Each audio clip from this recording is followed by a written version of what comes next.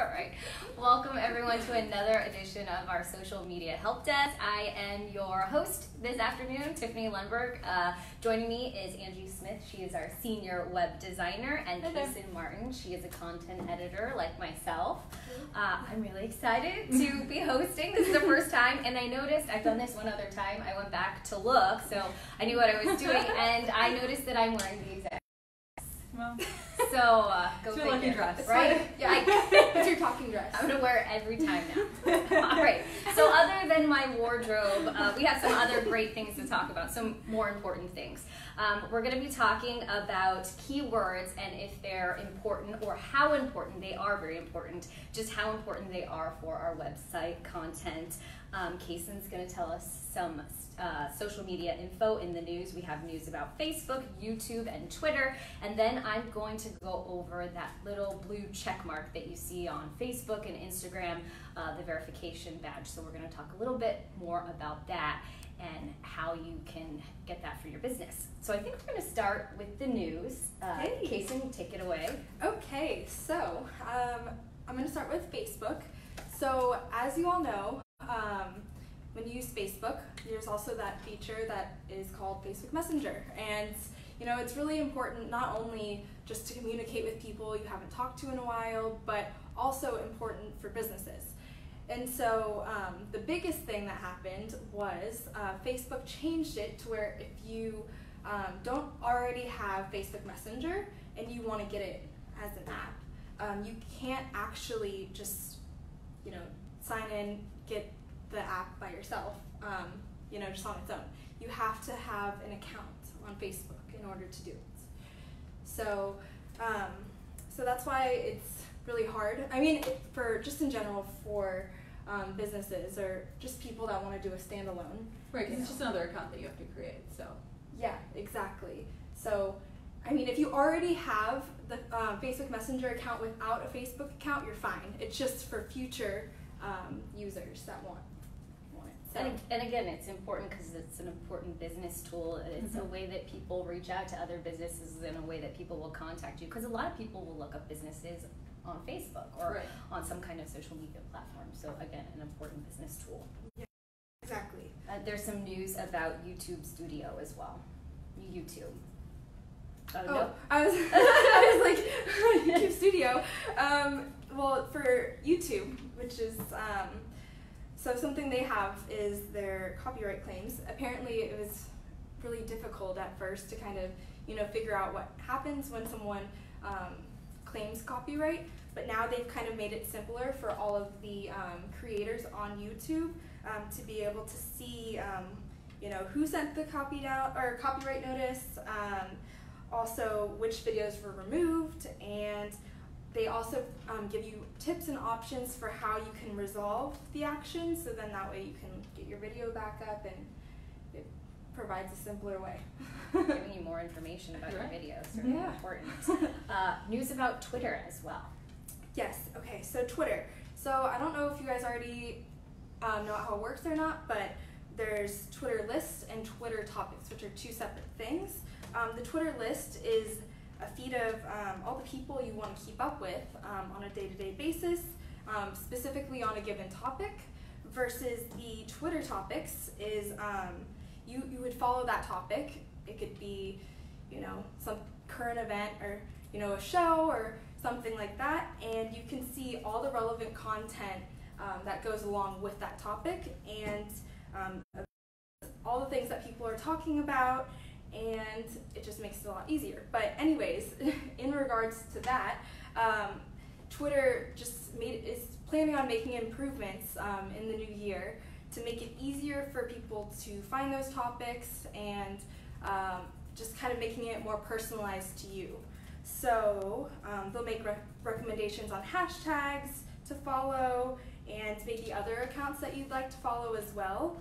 And they'll allow you to have preview elements for topics, and so you'll be able to kind of see insights on them before following them, which makes it a little bit easier and nice, because you're like, as a business, you might want to follow a certain topic, but you just don't know if it's going to be, relevant, or it's going to get you enough traffic, or whatever it is, or even how much reach you can get also.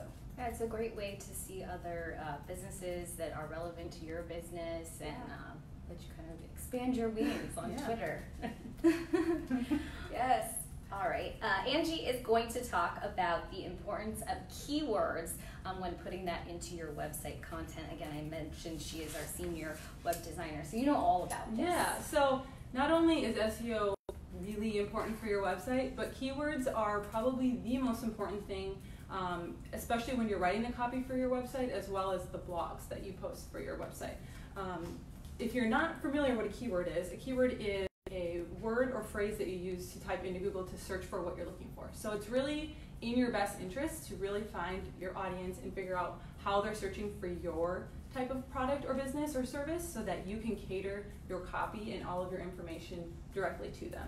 And I know in our content strategies, we create we perform a keyword analysis, so that we do all this work, so that we're writing all of that copy so that it's easier for people to find organically. This is the whole key of keywords is keywords. The point of keywords is to be found organically through Google.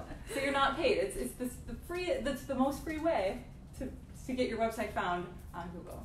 I'm trying to think if there's any other. I mean, it's very basic. It's very simple. But do your research. Find out what your audience is calling things in your industry. What your products like. If you are a company that sells boots, do they say boots? Do they call them shoes? Do they call them sneakers? Do they call them outerwear? Like, really do your research and figure out what your audience is calling your product or your service, and really stick with it. And then follow through with that into your blog posts and any of the content that you put out there that's not only for your website, but things that are constantly getting updated on your website to help with that Google search.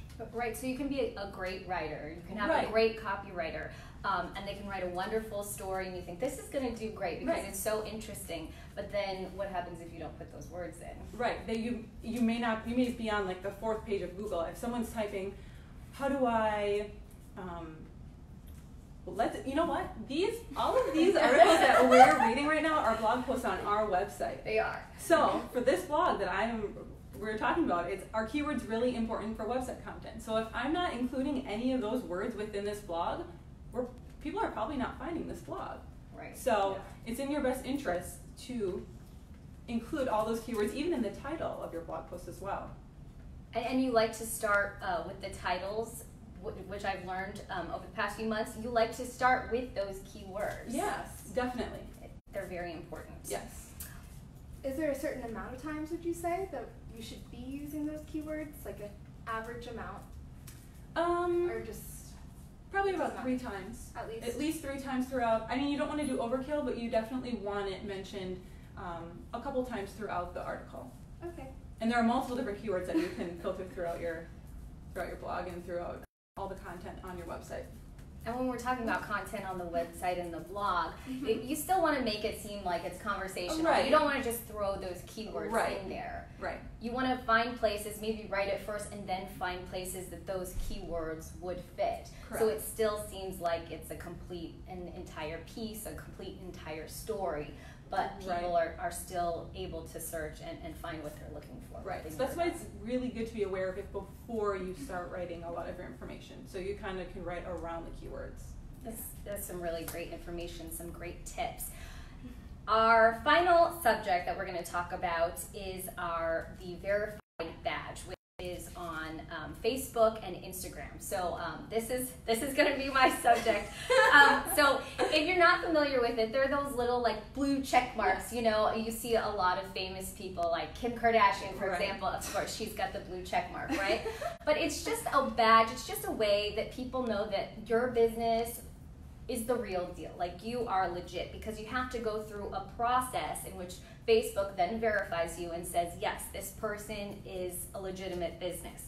So Facebook and Instagram both have them, but Facebook is a little more complicated than Instagram. The process itself is. So on Facebook, you have to actually fill out a form, and so there's a series of questions on that form.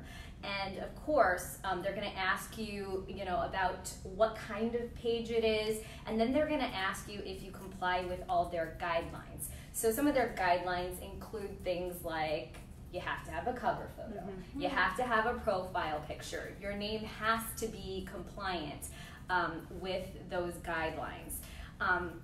So once you start filling out that form and you've completed that, then there is a whole nother step. They also require an official document in order to do your request.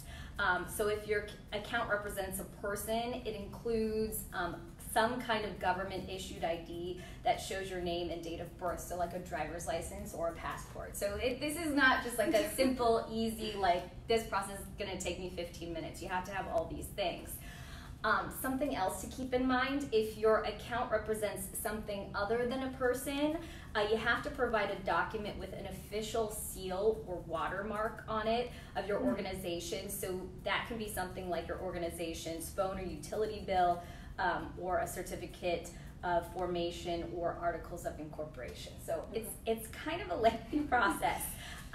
You must also then fill out the essay portion, I like to call. You know, like you got to the end of the multiple choice test in school and then there's the essay. Yep, so you have to fill out some additional information on why your account should be verified. And again, after you go through that whole process, you have to keep in mind that they don't have to approve you. Right. So, but it's better to try, right? Because it really, I think, is beneficial to businesses to show that, again, you're verified, that you've gone through this entire process, especially if people know about the process. It shows that you are a legit business. Instagram, a little bit easier. Okay. So you go into your Instagram account, you hit the little gear icon under the settings, and then you select request verification. Again, you have to fill out your username and your full name. You have to upload a picture of a government issued ID, but then that's it, you submit it. So it's a little bit simpler, but again, they're really important for businesses to show, I don't know how many times I'm going to say it, that you're legit, that you're the real deal. And not to say that if somebody doesn't have it, they're not, but it's just a little extra oomph for you. And they can take as long as they want to verify you. Like you won't know. It could take a day, it could take 2 weeks. You have no idea. Exactly. Okay. So it's a waiting process. But again, like we said, you don't know the answer. It's worth it. Yeah. It is worth it. But are there other factors too that could maybe sway them in another way? I don't know. I'm sure there is. I guess if you don't follow the instructions correctly, or if there's some kind of conflict, again, you have to go through and follow all of Facebook's guidelines. So maybe you think you're in compliance with something and you're not. So yeah, really sit down and make sure that you have all the correct information and everything you need. Do a little research. Again, we have a blog on it, and do a little research and make sure you have everything you need and that it's correct before you go ahead and submit and go through that process. Yeah, I think that's good advice. All right. Well, I hope that everyone has learned something. Thank you again for joining us for another edition of our Social Media Help Desk. We are here every Tuesday at 12:30 Pacific time, and you can follow us on our YouTube channel as well.